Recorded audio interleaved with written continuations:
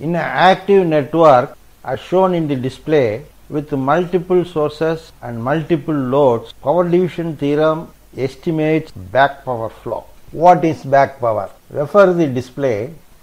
It seems that there is no current towards the load L1 at node 3 from the source S1 at node 1. This is not meant that there is no power from source 1 to load 1.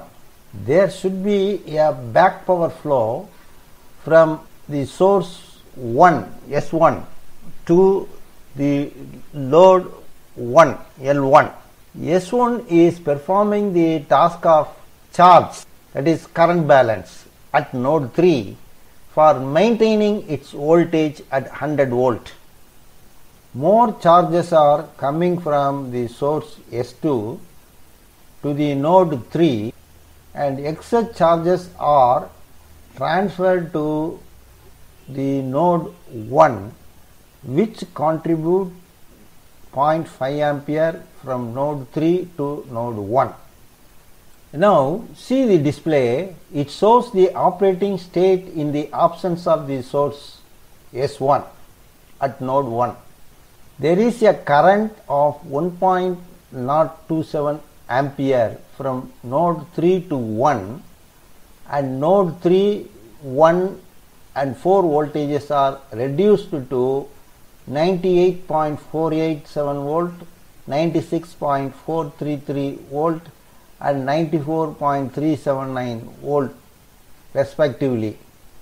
Load powers are also reduced.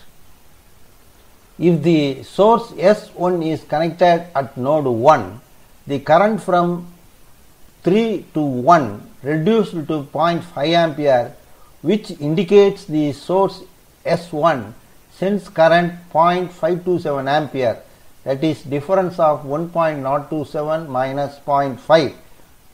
This 0.527 ampere is from node 1 to node 3, resulting 0.5 ampere from 3 to 1.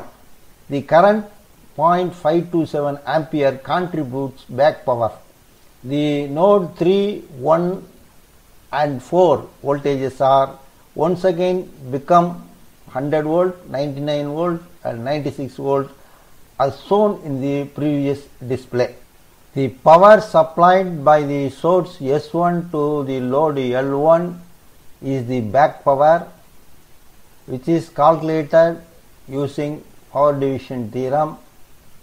The share of source 1 to the load 1, which is equal to the load power 150 watts is multiplied by the ratio of the source current 1 ampere to the total source current of 5.5 ampere, which is equal to 27.27 watts. It is important that the back power flow should be accounted for electrical energy pricing, since it is a physical happening in a electrical circuits. Thank you.